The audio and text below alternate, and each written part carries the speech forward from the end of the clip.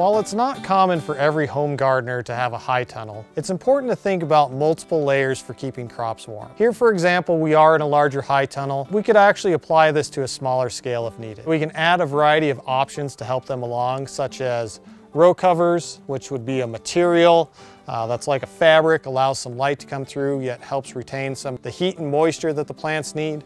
Or we can be a little bit more fancy and use some covers such as these that have some vents on the end that we can regulate the amount of airflow that comes in and out.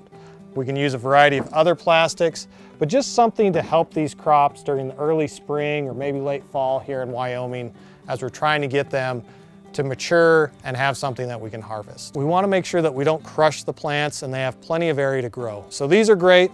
We have some area that the plants can actually grow up.